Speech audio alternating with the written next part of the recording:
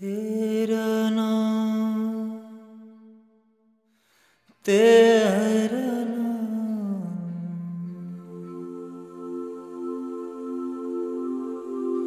यीशु नाम यीशु नाम तेरा नाम पावन नाम पावन नाम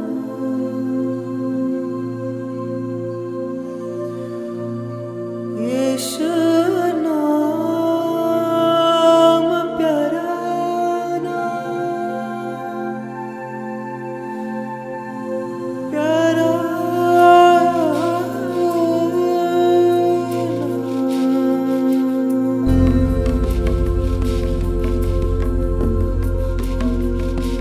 Our most gracious Heavenly Father, we thank you for the country of India, our nation, Lord, where there are million God and goddesses. We pray, O God, that your presence would penetrate right from the Himalayas down to Cape Comorin, from the city of Bombay to Old Calcutta, Lord, that your presence would touch your people. Lord, we pray, O God, that thou would birth in your people, Lord, the spiritual awakening, Lord, that they would turn to your God. Lord, there are so many people who are lost in darkness and idolatry. Lord, we pray, O God, that the marvelous gospel would touch them and draw their hearts closer to thee, O Father. Lord, we pray, O God, that your word would be preached to the millions and thousands of people, God, who are in our nation who haven't heard about Jesus. We pray, O God, for Lord, the interior tribal areas, O God. We pray, O God, that thou would touch those people, O God.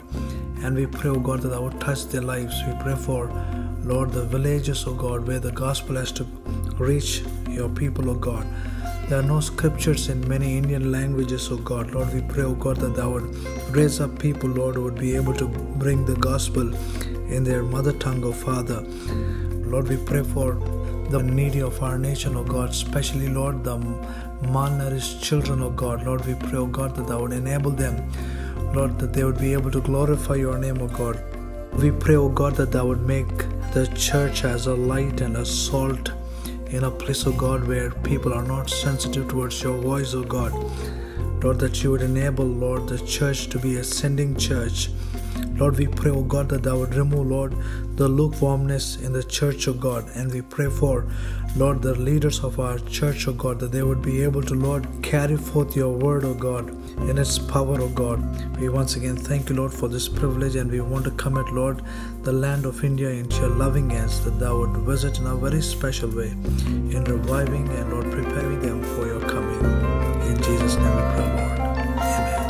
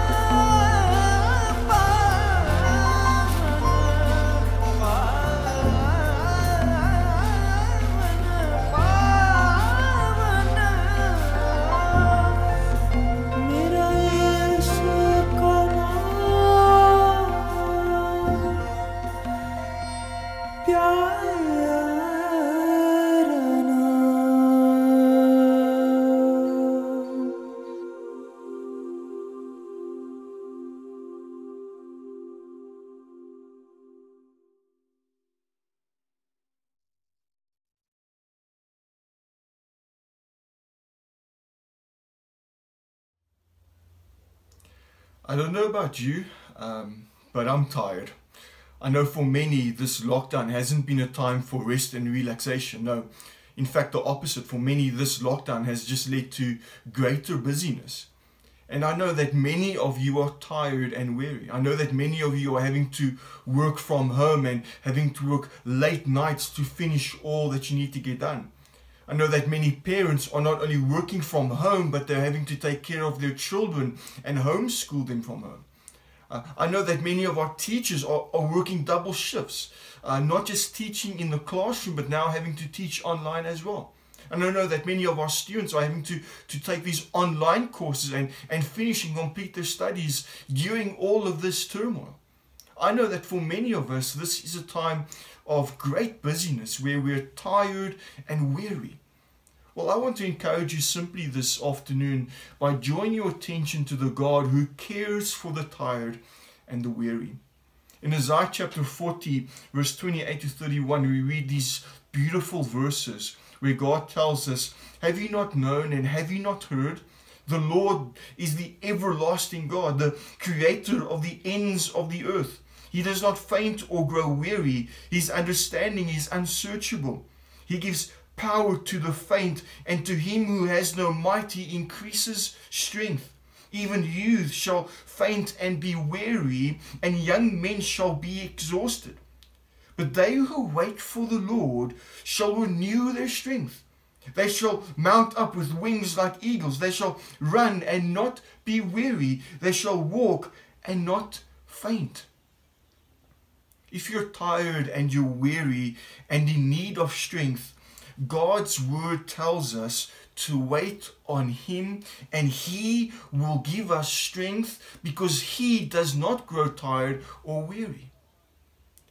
One of the ways we wait upon the Lord is to place our hope and our trust upon his word, particularly his promises. And so in this lesson, or in this message, I want to draw your attention to three more promises of God, but three of his promises he gives to the tired. The first one I want to draw your attention to is found in Colossians 1, verse 17. But I want to read from verse 15.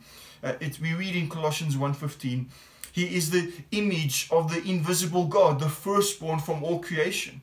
For by him all things were created in heaven and on earth, visible and invisible, whether thrones or dominions or rulers or authorities.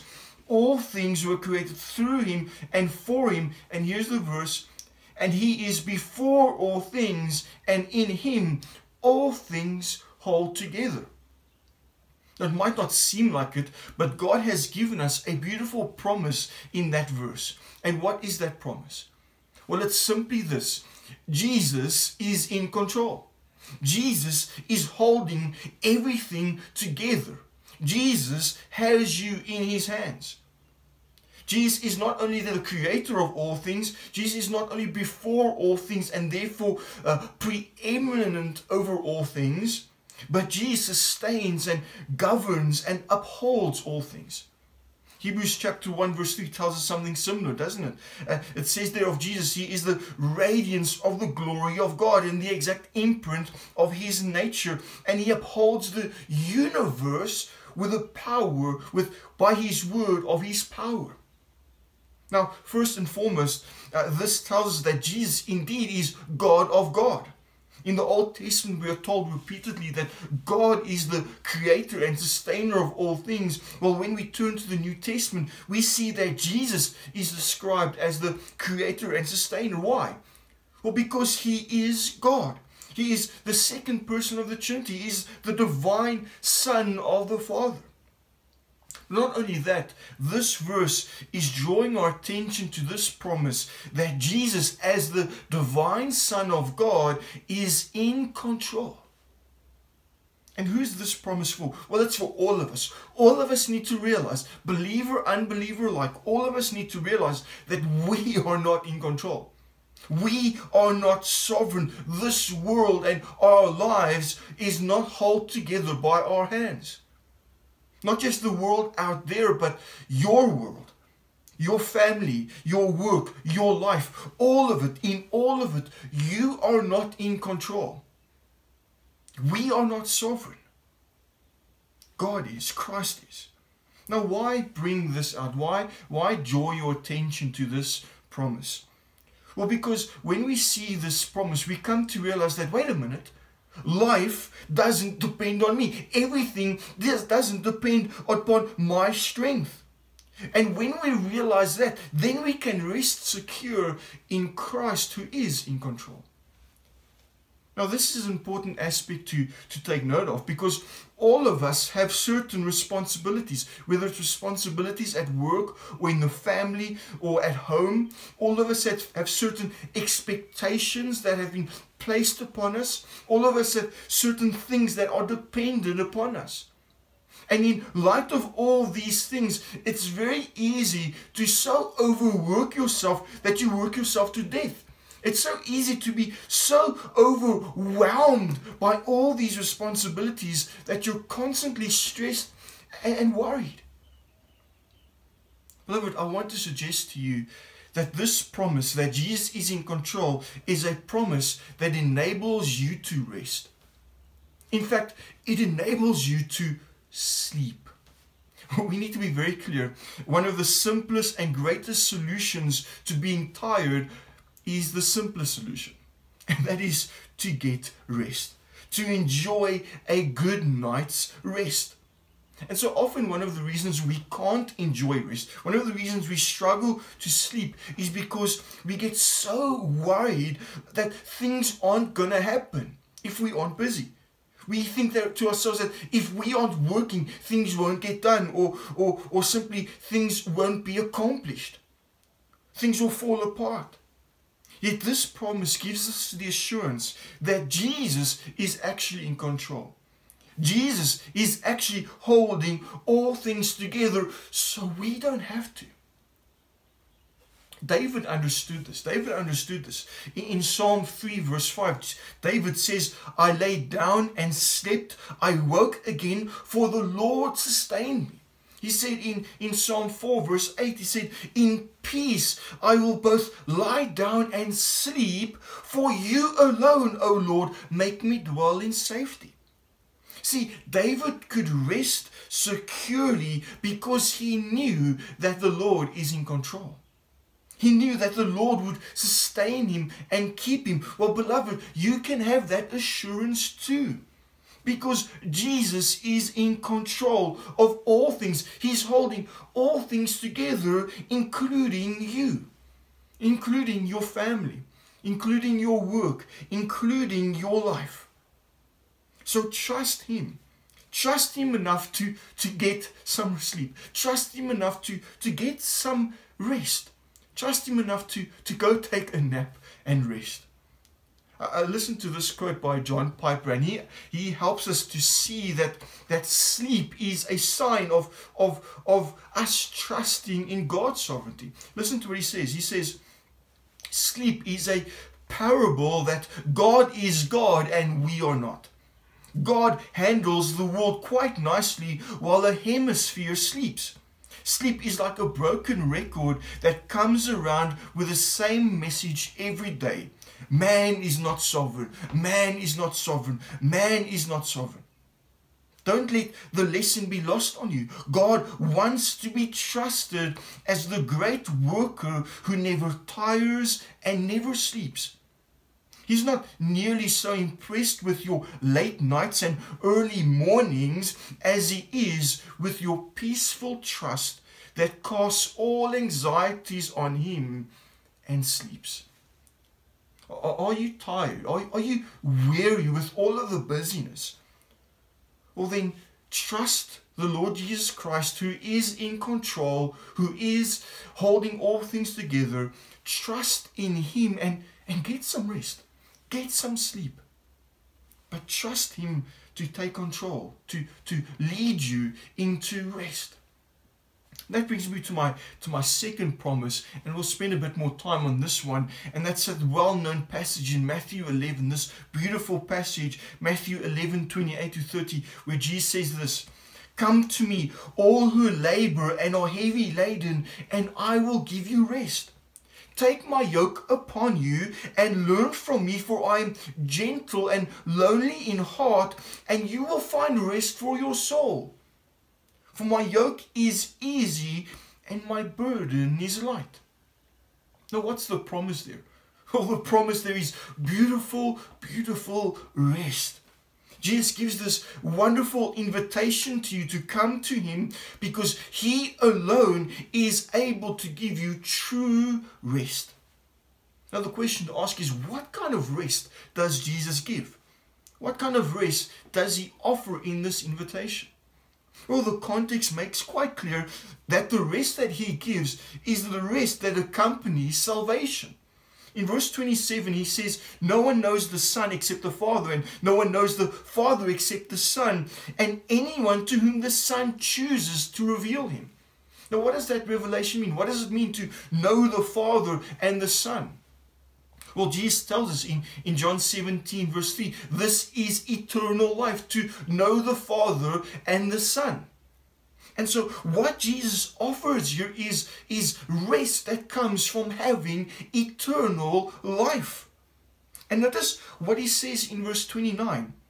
By coming to Him, you will find rest, not first and foremost rest for your body, no, rest for your soul. See, the rest that Jesus puts on offer here is the rest that accompanies salvation.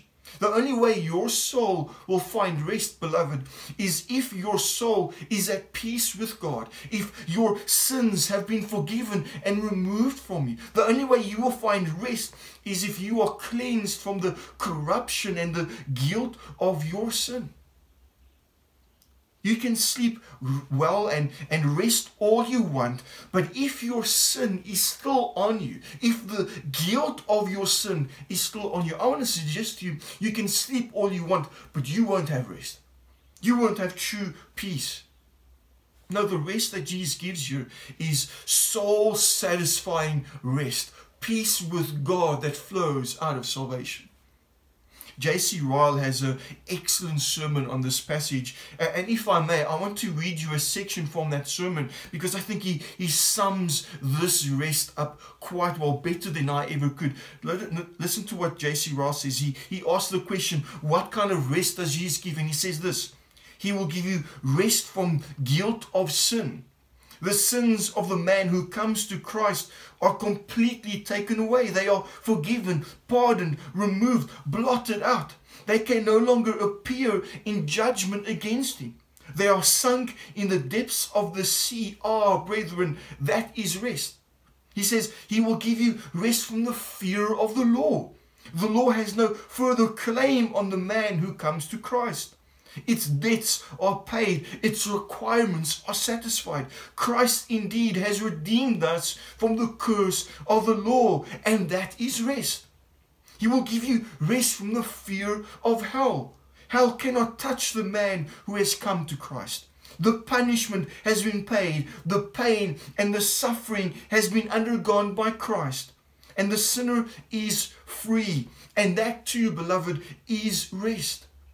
He will give you rest from the fear of the devil. The devil is mighty, but he cannot touch those who come to Christ. Their Redeemer is stronger. Satan may sift and buffet and vex, but he cannot destroy you. Ah, that too is rest. And finally he says, He will give you rest from the fear of death. The sting of death is taken away when a man comes to Christ. Jesus has overcome death, and it is a conquered enemy. The believer's soul is safe whatever happens to his body. His flesh rests in hope, and this also is rest. Beloved, that's the kind of rest that Jesus offers you.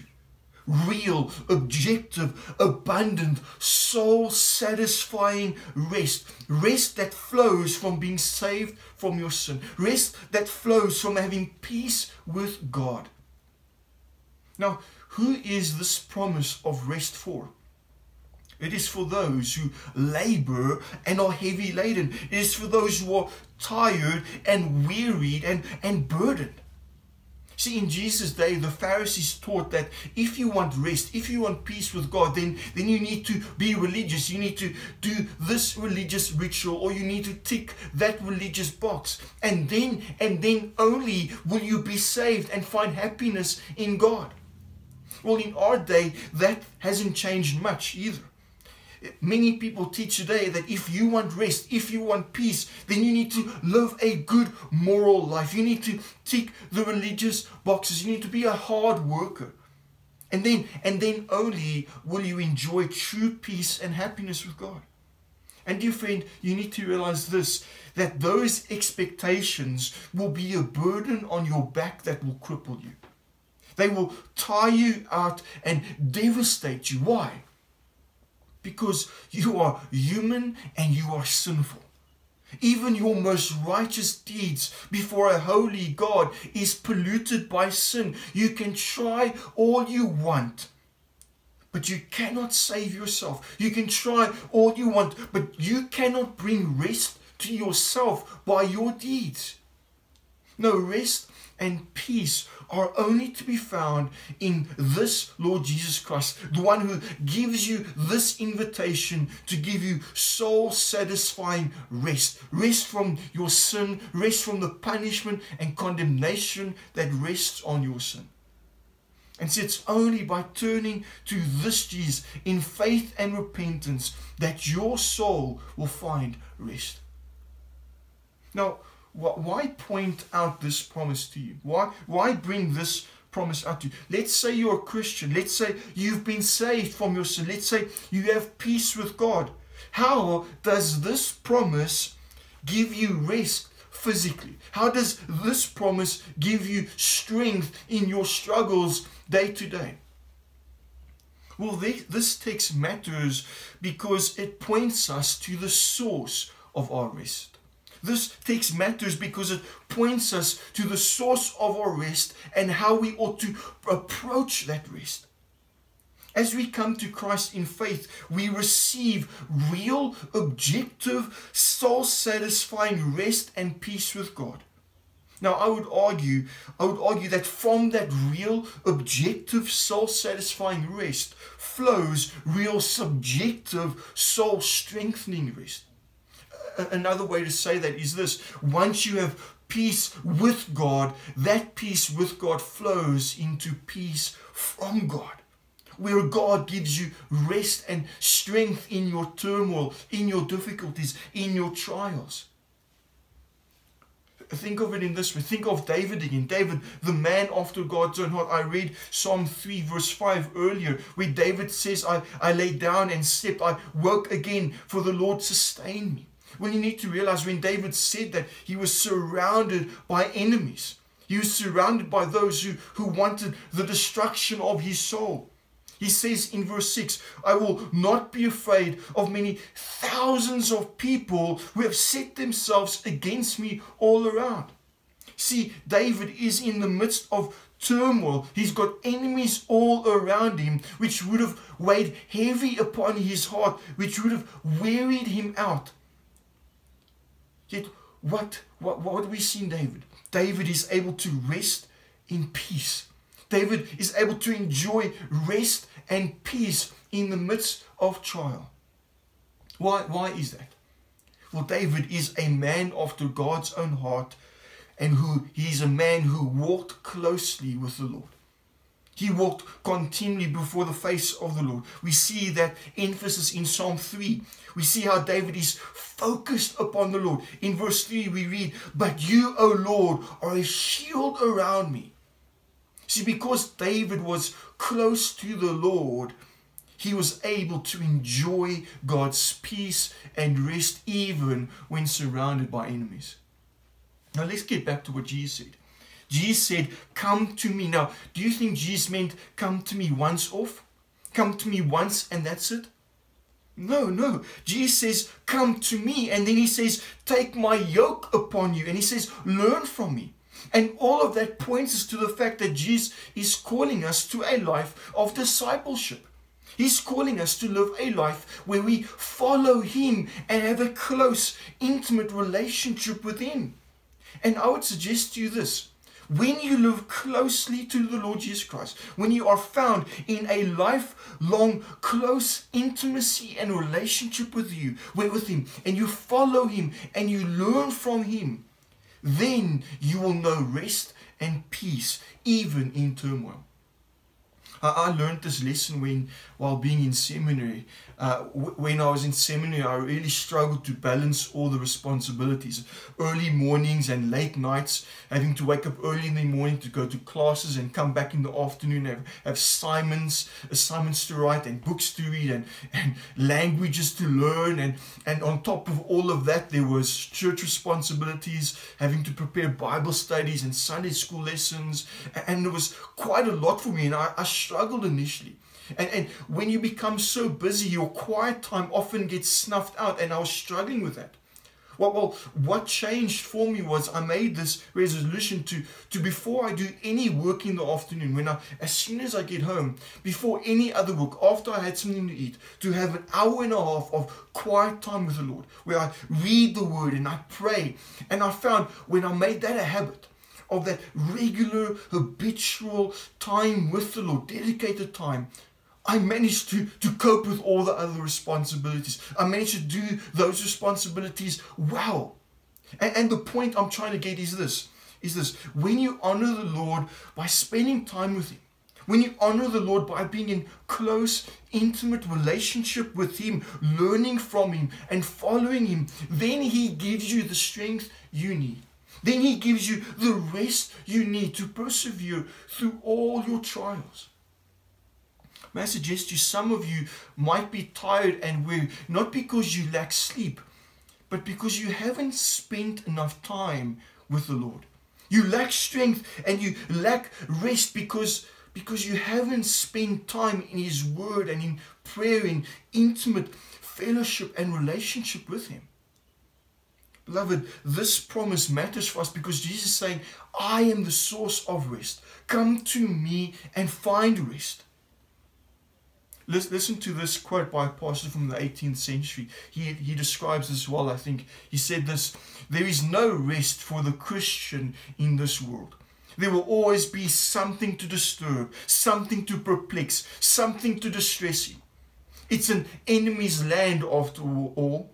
But then he says this: but when Jesus says, I will give you rest, He assures us that our sins are forgiven, that we are safe in His keeping, that His presence will always be with us, and that all things shall work for our good. We can rest, therefore, in His faithfulness because He has been tried and be found faithful. We can rest in His love, for He loves us to the uttermost. We can rest in His power, for His power is ever engaged on our behalf. We can rest in His blood, for it speaks peace and pardon and acceptance with God. And we can rest at His feet, for there we are safe and nothing can injure us. If you're tired and if you're weary through all the trials and difficulties of this life, then you need to be close to Christ. You need to come to Him again daily, intimately, to learn from Him and be in His presence.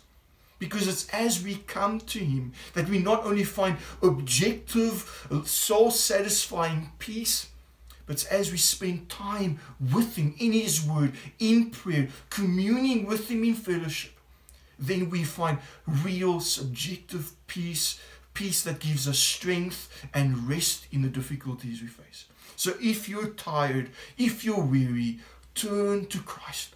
Be close to Him. Now, I've spent a lot of time on that second promise. Let me conclude with this third promise and look at it very briefly.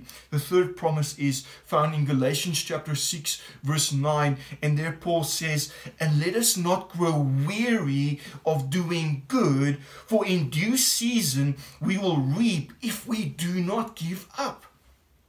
What's the promise there? Well, the promise there is a reward. It's a reward. Our work will produce a fruitful harvest. Our work is not in vain. Makes me think of what Paul says in 1 Corinthians chapter 15, verse 58, where he says, therefore, my beloved brothers, be steadfast, immovable, always abounding in the work of the Lord, knowing that in the Lord your labor is not in vain.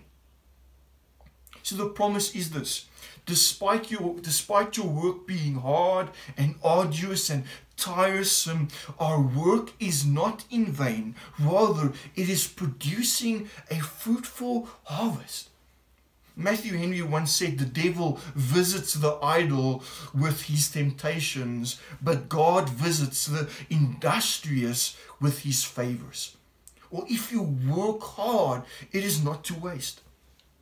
But we need to ask the question, what or for who is that promise? Is the promise there for any kind of work? No. That's not what the text says. That's not what the promise is. The promise says it is for those who do not grow weary in doing good. Now, what kind of work is good work? Is it gospel work, like preaching the gospel and sharing the gospel with your friends? Well, yes, it's that kind of work. Is it social work? Is it caring for the needy, caring for the poor? Yeah, it's that work. But I would say it's a lot more than just that. When we look at Paul's view of work, we see that all work ought to be done ultimately for God and His glory. That's Paul's view of work. In Colossians 3:17, Paul says this, and whatever you do, in word or deed, do everything in the name of the Lord Jesus, giving thanks to God the Father through Him. A few verses later, he says, in verse 23 and 24, he says, whatever you do, work heartily as for the Lord and not for men, knowing that from the Lord you will receive the inheritance as your reward. You are serving the Lord Christ. And see, the point is simply this. All we do, all the work that we're responsible for, all of it ought to be done for the glory and honor of the Lord. After all, are we not His? Do we not belong body and soul to Him? See, all that we do, no matter what work that is, ought to be done for the Lord. William Tyndale said this, and this quote might upset some pastors, but he said this: at the end of the day, there is no difference between the person who preaches and the person who washes dishes, when both of those are doing their work to the honor and pleasure of the Lord. It was Martin Luther that said sometimes those who wash dishes are honoring God more than those who preach the word, because sometimes those who preach the word do it for their own honor. And see, the point to get is this: the good work isn't just gospel work, it isn't just social work. No, it is all work that is done for the purpose of serving Christ and honoring God. That's the good work. And the promise, I think, is this: if your motive is to honor and serve and glorify God in your work, no matter what that work is, that work is not in vain. That work isn't pointless. No, that work is fruitful. Why? Because you're not doing it for yourself. You're doing it for the Lord. And therefore it is fruitful. Therefore it is meaningful. Now, why suggest this promise to you? Why bring this promise to you for your consideration? Well, isn't it true that when we get tired and when we get weary, we often face the temptation to, in all the busyness, to just give up? We get tired and we get distressed and discouraged, and we just want to give up. And sometimes that even happens in the life of the church. We get busy and we just want to give it all up. Well, this promise matters because God is saying in this promise, even though you're tired, even though you're weary, although the work is hard, don't give up. Don't become slothful. Don't give in to idleness. No, keep serving the Lord. Keep doing it all for Him. Keep honoring the Lord in your work. Because when it's done for Him, when it's done in service to Him for His honor, it's not in vain. It's not pointless. It's not meaningless. No, it's for His glory. And I want to suggest to you, in fact, when you do your work for God's glory, when you do it with the motive of serving Him and honoring Him, then often God gives you the strength to do that work. then often God gives you the strength and the rest you need to persevere in that work. And isn't that what we see in Isaiah 40? They who wait for the Lord, they shall renew their strength. See, if you're tired and you're weary and you're wondering how you're going to make it, then set your hands to serve the Lord in His strength. You will not faint and grow weary when you rest your hands and you rest in His strength. And so those are some of the promises I want to give to you in this message. The Lord Jesus Christ holds all things together. The Lord Jesus Christ gives the soul satisfying, objective and subjective rest. The Lord Jesus Christ rewards those who serve Him. And therefore, given all these promises, beloved, wait upon the Lord. Wait upon the Lord who is in control.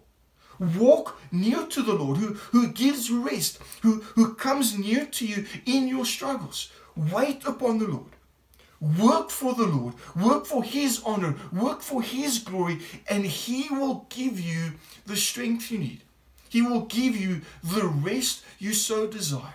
But you need to wait upon Him. You need to walk with Him. You need to work for His glory. And He will give you the rest. Although you are faint and weary, He is not. He will give you the rest and the strength that you need. So I pray the Lord would encourage us and strengthen us, even in these difficult days, for the glory of His name. Let's pray together. Father, I want to thank You for Your promises. I want to thank You that You do not faint or grow weary. You are not like man who is weak and frail and often lacking in strength. But thank You, dear Lord, that we can look to You and find strength in You and find rest in You. We want to thank You for the Lord Jesus Christ, our Lord and Savior, that He is in control. He holds all things together.